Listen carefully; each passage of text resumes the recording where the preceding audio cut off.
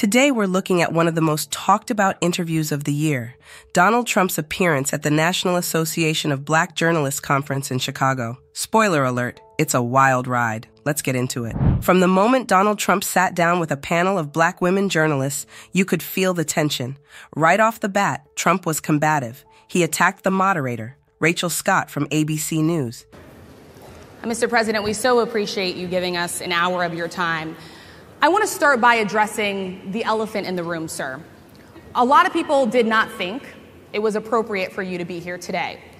You have pushed false claims about some of your rivals, from Nikki Haley to former President Barack Obama, saying that they were not born in the United States, which is not true.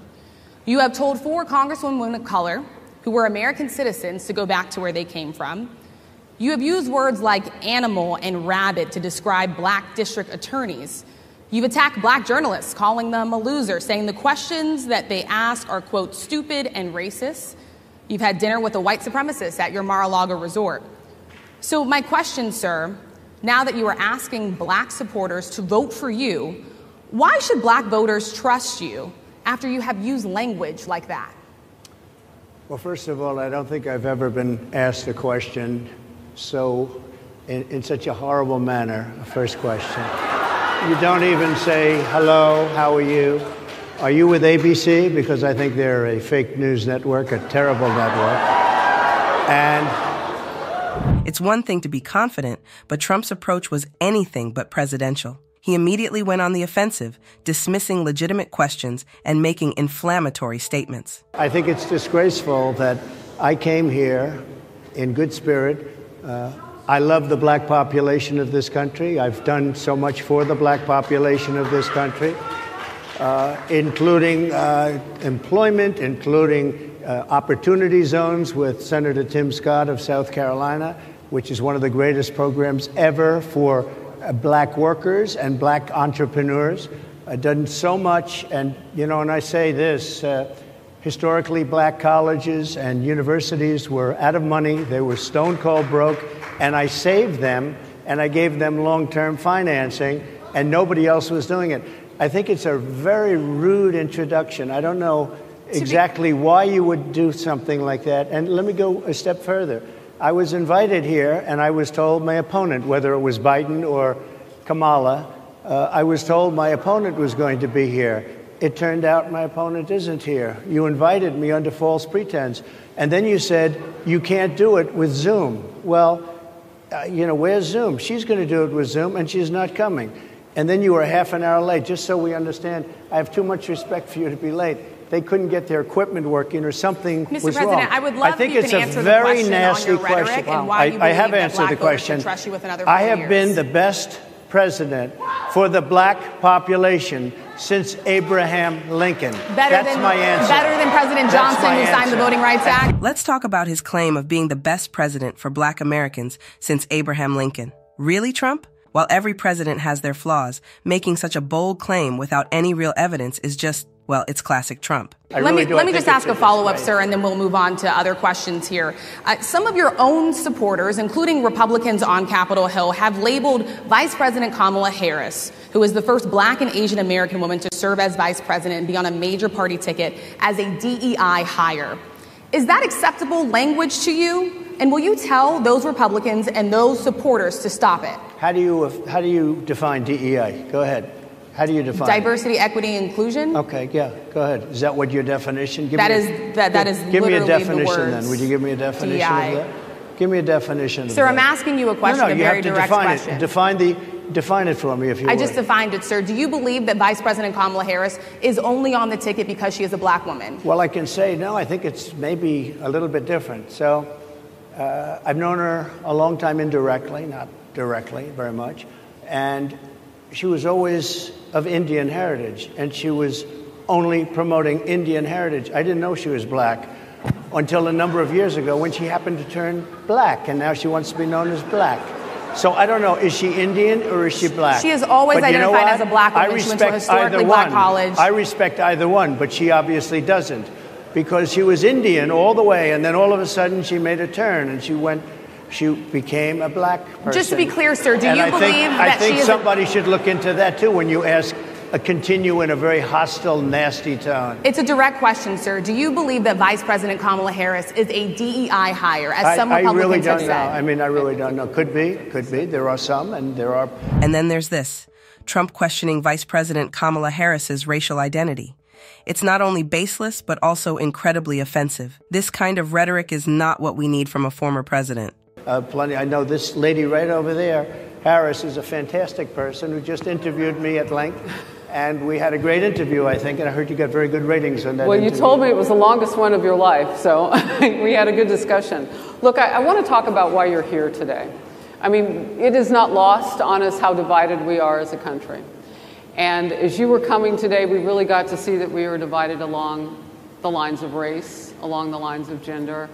And there is this question of, in this moment where we are, why come here? What is your message today?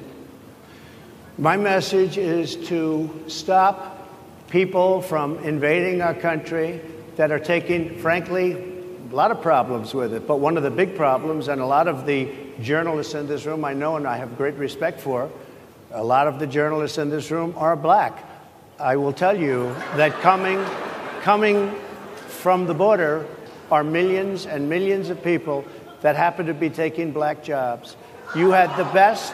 What exactly is a black job, sir? A black job is anybody that has a job. That's what it is. Anybody that has a job. All right. And they're taking the employment away from black people. They're coming in, they're invading. It's an invasion of millions of people, probably 15, 16, 17 million people. I have a feeling it's much more than that. And everybody's been seeing what's happened. The first group of people, the black population, is affected most by that, and Kamala is allowing it to happen. She's the border czar. She's the worst border czar in the history of the world. There's never been a border czar like this. She's never even essentially been. She said she was there once, but not the right part of the border. So she was a border czar. She's done a horrible job. These people are coming into our country, and they're taking black jobs and Hispanic jobs, and frankly, they're taking union jobs. Unions are being very badly affected by all of the millions of people that are pouring into our country. And one thing, as we discussed, many of these people are coming in from mental institutions, from prisons, from jails. They're gang members in other countries. Other countries are setting loose their prisoners. They're opening up their prisons and their mental institutions, and they're taking their bad people, drug dealers, gang members, and they're bringing them into the United States. And by the way, their crime rate is going down. Trump also made several false and exaggerated statements about immigration, claiming it negatively impacts black employment. However, studies have shown that immigration has little to no effect on employment rates for black Americans. President, I want to get into how you address some of the issues with black communities. And I say that plural because we live in communities of color that are different. We're not all the same. We don't vote the same. We don't think the same. Sure. It's not monolithic. So as you come here today, I want to talk about something that bursts, and this is the weight of the inflation on this country right now. The nonprofit Money Management International recently released data from its mid-year analysis that we have found a 52% rise in people who are seeking counseling for being in credit debt. They're paying for food that is sky high on their credit cards, and now they can't pay that off. The credit counseling nonprofit MMI, as I said, is saying now that they've seen surges that they haven't seen since we were in a pandemic of people in financial trouble. Much of that falls on the shoulders of single moms, single black moms, when you look statistically. Yeah. How do you turn it around? What's your plan for the black community when it comes to money? So, first of all, it's very hard to hear you for whatever reason because of the fact that they have bad equipment, because I guess, this woman was unable to get the right equipment. But it's very hard for me to hear you, but I can hear every other word. It's very difficult, actually. But so I don't know if they can fix it or do something with it, but I'll do the best I can with it. The inflation is absolutely destroying our middle class, our working class, virtually every class. Inflation is a disaster in our country. Inflation is a country buster. It breaks every country. And we had, in my opinion, the worst inflation we've had. They say it's 58 years, but I think it's much more than that. It's been devastating. And if you just take a look at a lot of things they don't include, like interest rates. interest rates went from 2.4% to 10%, and you can't get the money. People can't buy houses. They no longer have the American dream. Young people, young black people, they don't have the American dream anymore. They can't buy a house. They can't borrow the money because of the cost of the money. They can't buy it because of the cost of housing, because of the cost to build it, because of inflation. Inflation is a disaster, and it's destroying our country, and it's destroying the black community probably as much or more. So what do you do? Than any. What's your plan? You know what we have to do? We have to bring down the cost of energy, and that's going to bring down the cost of inflation. This was all started with a bad energy policy by Joe Biden. By the way, just if I might, I was running against a man named Biden. You probably saw that. And he was losing very badly in the polls, and then he had a rather bad debate. I would say it was a bad debate. I would say it was one of the worst debates in history. And his poll numbers crashed.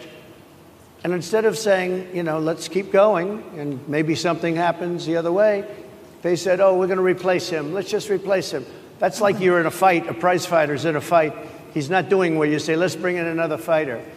So our whole campaign was steered toward him, and now we have to steer toward him. But ultimately it's the same, because they have bad policy. They have policies of open borders, unbelievable open borders, horrible energy policies. They want to get rid of, as you say, gasoline in cars. They want to get rid of oil. They want to get rid of efficient heating. Mr. President. Environmentally, what they're doing is killing our country. They're absolutely destroying our country. But the inflation is the thing that's hurting the black worker, the black population, and every other population within our country. Inflation is the worst it's been, I think, in over 100 years. And they'll fact check it. They'll say it's only 58. Whatever it may be, they don't add all the numbers. They don't add the really bad numbers, and you can check that too. But inflation, Harris, is absolutely destroying this country and the people in our country. Yes, Mr. President, can I ask you another question yes, that is also impacting black Americans? And that's very clear now. Good. I'm sorry? It's very clear. I hear you. Okay. So Sadia Massey, someone from Illinois, an unarmed black woman, was shot the other day in her home by a deputy sheriff. The deputy has since been charged with murder. You've said police would get immunity from prosecution if you win. Why should someone like that officer have immunity, in your opinion? Immunity? Immunity. I don't know the exact case, but I saw something, and it didn't look good to me. It didn't look good to me. Are you talking with the water, right? Yeah, well, police unions are not backing this person either. Okay. But again, why would... They're going to be charging the officer. I guess they're charging the officer. So why should he receive immunity? Well, he might not. I mean, it depends. It depends on what happens. I'm talking about people that are much different cases than that. We need people to protect ourselves. And by the way, in Chicago, as an example, a few weeks ago, July 4th weekend, they had 117 shootings and 17 deaths. Nobody wants that. Nobody wants that. We need to have our police officers have the respect and dignity back. In this particular case, I saw something that didn't look good to me. I didn't like it. I didn't like it at all. So can you get a little more specific back to the immunity question? Who would make those Well, right now, for the most part, people are protected by their unions, by their police unions, or by their police departments. But I'm saying if I felt, or if a group of people would feel that somebody was being unfairly prosecuted because the person did a good job maybe with crime, or made a mistake, an innocent mistake. There's a big difference between being a bad person and making an innocent mistake. But if somebody made an innocent mistake, I would want to help that person. What would those exceptions be? What would determine an innocent mistake? You go after somebody, and it's a very close call, and it's very dangerous. And, you know, they have... the policeman's life and woman is a very difficult thing, because sometimes you have less than a second to make a, life and death decision. And sometimes very bad decisions are made. They're not made from an evil standpoint, but they're made from the standpoint of they made a mistake. So I want to follow up really quickly. you know, I find it interesting because you do talk about reining in prosecutors, especially when it comes to prosecutors that are prosecuting you. Why doesn't that skepticism apply to law enforcement? Well, I've been prosecuted because I'm a political opponent of two people that have weaponized our justice system. I've been prosecuted. I just won the big case in Florida. Everyone said that was the biggest case. That was the most difficult case.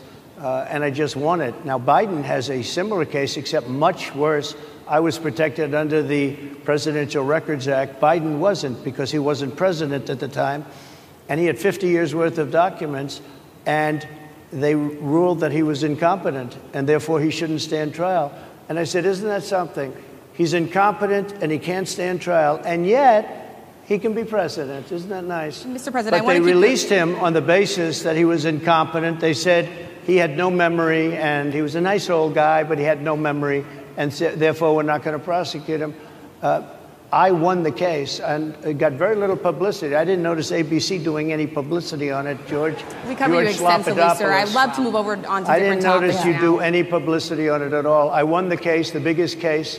This is an attack on a political opponent. I have another one where sir, I have a hostile judge. We have you for a limited time, sir. I'd love to move on to different topics. No, excuse you. You're the one that held me up at 35 minutes, just so you understand. If we can move on now to the state of the race, sir, I want to get back to the campaign. Senator J.D. Vance is your running mate. He's had a lot of controversy lately, and I want to read you a few things that he has said in the past. He said the Democrats running the country are a bunch of childless cat ladies who are miserable at their own lives and the choices they've made, and so they want to make the rest of the country miserable too. He's not talking here about how great it is to be a parent. He's attacking what he says are the choices people are making to not have children. Did you know that he had these views about people who do not have children before you picked him to be your running mate? And do you agree with him? No, I know this. He is very family-oriented, and he thinks family is a great thing. That doesn't mean he thinks that if you don't have a family, it's not. I know people with families. I know people with great families. I know people with very troubled families. And I also know people with no families. They didn't meet the right person. Things happen. You go through life, you don't meet the right person. But he's not just talking about families here. He also says that people that don't have children should get less votes than those that do. I'm just speaking for myself. Is that your campaign position? I think position? I'm speaking for him, too. He strongly believes in family, but I know people with great families. I know people with not great families that don't have a family, and the people without the family are far better. They're superior in many cases, okay? He's not saying they're not. What he's saying is that he thinks the family experience is a very important thing. It's a very good thing. But that doesn't mean that if you grow up and you grow older and you don't meet somebody that would be wonderful to meet and would have been good, that that's a bad thing. He's not saying that. My interpretation, you'll have to ask him, actually, but my interpretation is he's strongly family-oriented. But that doesn't mean if you don't have a family, there's something wrong with it. Just one last point, and then we'll move on. Just one of the bedrock principles of American life is one person, one vote. Senator J.D. Vance has suggested that someone who has children should have more votes than a person who does not have children. I just want to be clear here. Is that the position of your campaign? Well, no, but it's not something I have ever heard before. I can tell you this. Right now you have illegal aliens coming into our country, many from prisons and many from mental institutions, and they want to give them votes. I don't think they should have votes. They came into our country illegally, and they're taking the vote away from all of the people in this room that have been here a long time, that have worked hard, that in many cases, and you'll see this happening, if I'm not elected, you're going to see it happening. If I am, you're not going to have any problem.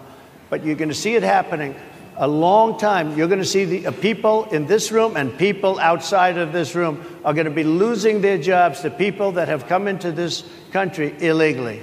Throughout the 34-minute interview, Trump consistently refused to answer key questions directly. Instead, he deflected and defended his controversial supporters, leaving many stunned. It felt more like a campaign rally than a serious interview. The expressions on the faces of these journalists said it all. They were trying to get clear answers. But Trump's evasiveness and aggression made it nearly impossible. Mr. President, can we stay with just kind of the state of the race right now? Because I felt like that vice president question, candidate question was right in there with that. Yeah. So let's talk about J.D. Vance for a little bit. He's had some stumbles out of the gate. I don't know if you're hearing what we hear as reporters, but it's been a tough couple of weeks for him. Why did you choose J.D. Vance? Why didn't I? Why did you choose him? And I'm having a hard time hearing, too. I know chose him everybody because, out there can, but it's hard I'll tell you to hear. why. I chose him because he's a very strong believer in work and the working man and woman, and especially the working man and woman who have been treated very unfairly, because you have many of them in this room. But you have many of those people, they were treated very unfairly. They worked very hard and they were treated unfairly. He wrote the book that became a bestseller. The movie became a smash hit. He's a very smart guy without the benefit of having a family that has contacts, like a father that was well connected. He got into Yale Law School. He graduated in 2 years from Ohio State, summa cum laude. I mean, you take a look at, his career has been an amazing career. He started off at a level with a difficult family situation, very difficult, with the mother and the father and everything else. He ends up going to Yale Law School and was one of the top students, became the head of the law journal. I mean, that's an amazing thing. He's a 4-year, he was in the military with great distinction for 4 years, got out, went into business, became successful in business, very successful in business, actually, did public offerings and other things. And I have to believe in that. I mean, he's somebody that was born in a rough situation. Most of the people know that situation because it was very well documented in his book. And I have a lot of respect for somebody that can get into Yale and become one of the best students in Yale, that meets a young woman at Yale who was also outstanding, and they get married, they have a beautiful family. But he had he's made himself an amazing life. He then goes to Ohio, lives in Ohio, and he had my endorsement. That helped. But he wins the Senate. He becomes a United States Senator.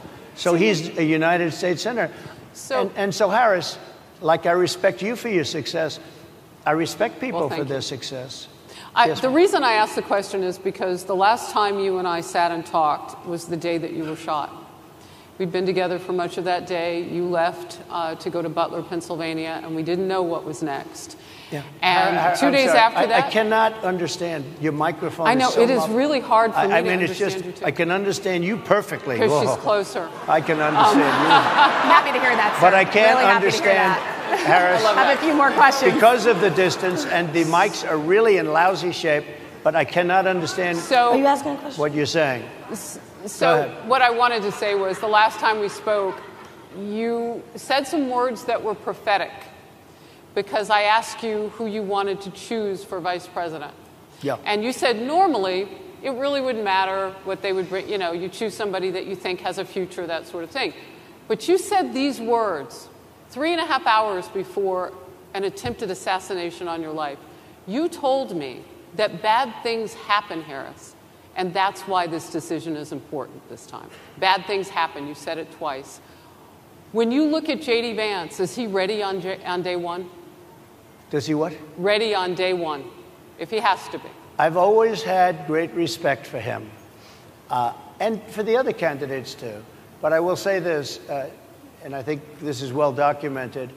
Historically, the vice president, in terms of the election, does not have any impact. I mean, virtually no impact. You have 2 or 3 days where there's a lot of commotion as to who, like you're having it on the Democrat side, who it's going to be. And then that dies down, and it's all about the presidential pick.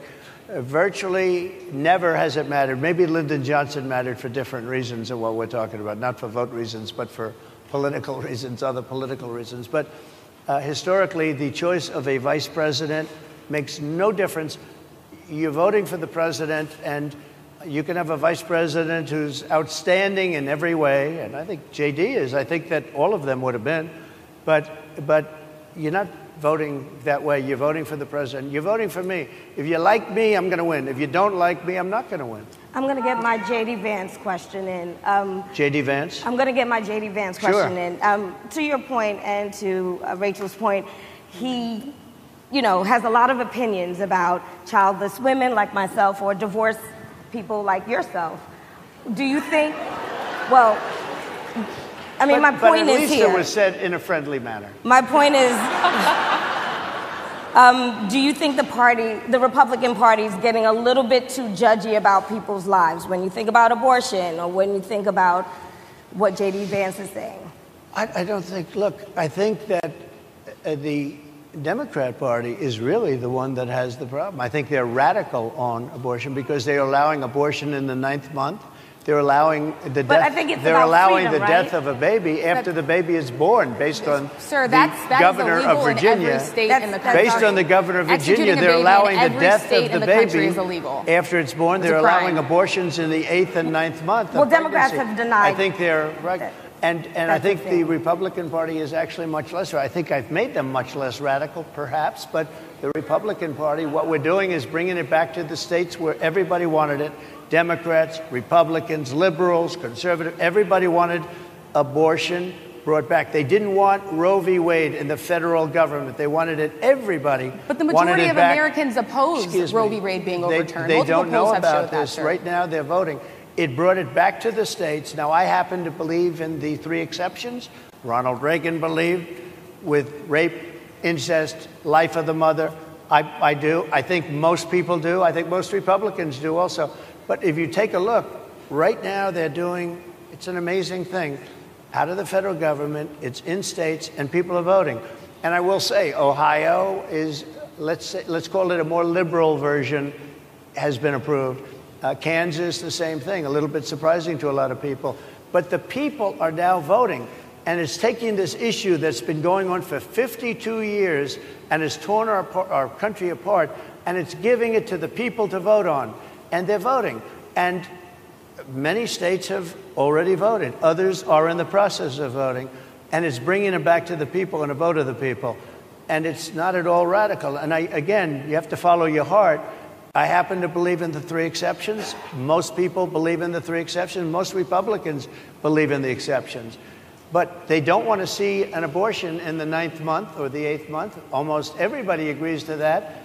And they certainly don't want to see, in the case of the governor of Virginia, the former governor, I might add, who said, we set the baby aside and then we decide what to do. Meaning, what do? We execute the baby. That's a radical, horrible position. And some people want that. I don't want it. Most people don't. Thank you. Can I just pivot really quickly to another question about, you brought up health, Harris. You're an active man. We see you golfing all the time, but if you win, you'll still be president at 82, which is older than Biden is right now. But not mentally. Look, mentally. Here's the question. He's shot. But most people. Would you consider? Most people. I know many people in their 80s and their 90s that are in great shape. Some of our greatest leaders. You look at throughout the world history. The greatest leaders, some of the greatest leaders in the world were in their 80s. But here's the question. Would you consider stepping down if you felt that your health was declining?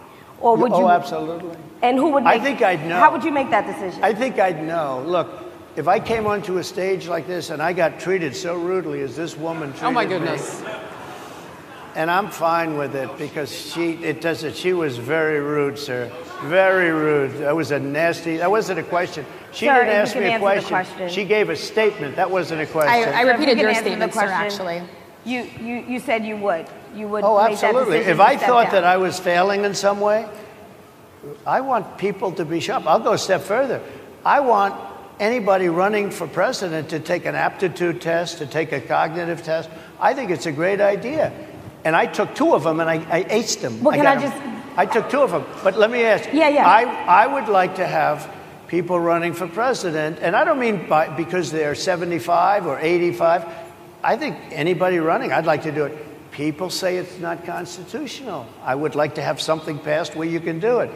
I think we should know. I mean, I've watched what's happened in the last couple of years under this gentleman, and our country is a mess. We have inflation. We have the millions of people falling in. We have Afghanistan, which was the worst, most embarrassing moment in the history of our country. What he has done to our country, and her too, what they've done to our country. She has been a horrible vice president. She's considered the worst vice president in the history of our country. Don't mean to interrupt you, but would you consider taking the cognitive test? Mr. President, I would love to and do make it. it public. Well, I've already taken 2 of them, but I'll do it again. Mr. President, how do you intend to... I suggested, Harris, that let's take one. I said, Joe and I will go and take a cognitive test. Now, I'd do it with her, too. I would do it with her also. You know what? She failed her law exam. She didn't pass her law exam, so maybe she wouldn't pass the cognitive test. Mr. President... Are you saying she wouldn't pass? Just to be clear... I'm just giving you the facts. To be clear, you don't think Harris... How do you intend... She didn't pass her bar exam, and she didn't think she would pass it, and she didn't think she was going to ever pass it. And I don't know what happened. Maybe she passed it. She did pass it. There's a man over here. I think he must work for her. Mr. President, I would love to ask you about January 6th. You've called yourself the candidate of law and order. Yeah. When Time magazine asked you if you would consider pardoning all the rioters, you said, yes, absolutely. Sure. You called them patriots. 140 police officers were assaulted that day. Their injuries included broken bones. At least 1 officer lost an eye. 1 had 2 cracked ribs. 2 smashed spinal discs, another had a stroke. Were the people who assaulted those 140 officers, including those I just mentioned, patriots who deserve pardons? Well, let me bring it back to modern day. Like about 5 days ago, we had an attack on the Capitol, a horrible attack on the Capitol. You saw the people that were protesting and spraying these incredible monuments, bells, lions, all these magnificent limestone and granite with red paint, red spray paint, that will never actually come off, especially in the limestone. It will never, I'm a builder, I know about this stuff. It'll never, you'll see it in 100 years from now. They viciously attacked our government. They fought with police. They fought with them much more openly than I saw on January 6th. What's going to happen to those people? What's going to happen to the people in Portland that destroyed that city? But sir, my question is on those. What's going to happen to the people that tried to burn? My question is on those rioters who assaulted officers. You have to would you pardon those people? What's going to happen? Oh, absolutely, I would. You would pardon those? If they're innocent, I would pardon them. They've been convicted. And by the way, the Supreme Court just well, they were convicted by a very tough system. How come the people that tried to burn down Minneapolis, how come the people that took over a large percentage of Seattle, how come nothing happened to them? How come the people sir, we're talking about people that were seen beating officers with flagpoles, dragging them down the stairs. They're on video. Have you seen that video, sir? Oh, really? Well, you would pardon those rioters? They shot a young lady in the face who was protesting. They shot her in the face. You know, nobody died that day. You do know that. But people died in Seattle. Nobody died, but people died in Minneapolis. You know people died in Minneapolis. And nothing happens, and nobody ever talks, and nothing happens to those people. But you went after the J6 people with a vengeance. And I'll tell you what about the cops that were, and I'm all for the police, as you know, but what about the police that are ushering everybody into the Capitol? Go in, go in, go in. What about that? Look, nothing is perfect in life. But you have people from Minneapolis, you have people just from 5 days ago in Washington, D.C. They were having fistfights and fighting with the police. They were spraying and destroying. They were desecrating our monuments in Washington, D.C. 5 days ago, and nothing happened to them. And you can't have 2 systems of justice. That's why they went after me as a political opponent, because they felt they couldn't win without doing that. And we're going to win our cases, and we're going to be vindicated. But I have to spend a lot of time on that, and money. That's what they want. After the election, they won't care. Although in my case, I think they probably will, because the hatred is pretty deep. But I'll tell you, they went after me as a political opponent. That's never happened in our country before, and it sets a terrible, terrible precedent. What do you do on day 1 if you win? What's your first thing?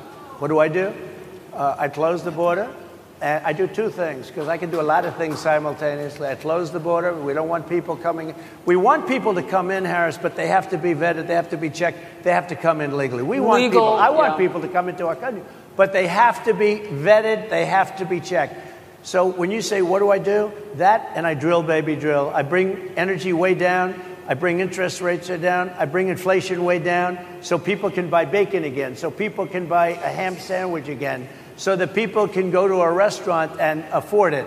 Because right now, people can't buy food. Your grocery bills are up 40, 50, 60%, right? She's agreeing to me. Oh, she's agreeing. Thank you. I like you very much. Mr. President, I think we are. But it's true. Your grocery bills are up. And then they're mandating that you buy an all-electric car. You know, Elon Musk endorsed me, and he's a friend of mine. He's a good guy. He's a smart guy. But I'm against everybody having an electric car, okay? I'm very much against that. You have to be able to, if you want a hybrid or if you want a gasoline-propelled car. But, you know, we have more liquid gold, gasoline, oil, under our feet than any other country. More than Saudi Arabia, more than Russia, more than any other country. I want to use it. I want to use what we have. I want to bring down prices, bring down costs, and I also have to stop the invasion. And remember, they're taking your jobs. These people coming in are taking your jobs. Project 2025. I think we have to leave it there by the Trump team. And just when you thought it couldn't get any worse, the interview was abruptly cut short by Trump's campaign. A fitting end to one of the most unusual presidential interviews we've ever witnessed. All right. So leave it. That is the last word. Thank you so much, Mr. Trump, for coming today and joining us. Well, thank you very much. They've been telling us. Thank you. Thank you, everybody, very much. So what can we take away from this interview? Well, it shows that Trump is still Trump, unapologetically combative and often avoiding direct answers. It also highlights the importance of having strong, fearless journalists who aren't afraid to ask the tough questions, even when faced with hostility. One more thing. This panel consisted entirely of women. If you ask me, I think there should have been a male journalist on the stage. That's just my opinion, but a more diverse panel might have changed the dynamic of the interview. Thanks for watching, everyone. If you liked this video, give it a thumbs up and share it with your friends. And let us know in the comments, what did you think of Trump's performance at the NABJ conference? Until next time, stay informed and stay engaged.